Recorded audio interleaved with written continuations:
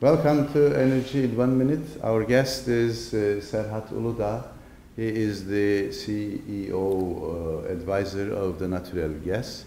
So what is the major energy problem of Turkey? Thank you, Professor. I think the major energy problem of Turkey is the lack of strategy and vision. Turkey needs to have a vision and strategy so that it can secure its resources at a reasonable cost.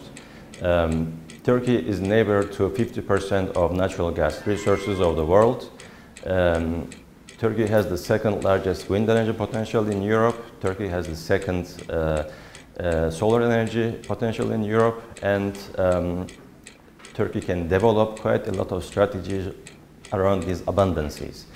When we look at Germany or France, they have made very clear decisions as to their dependencies and as to their development of strategies, and Turkey needs to make a decision how to proceed so that it can develop its economy, its industries, and it can create a value where it can start exporting technology and energy.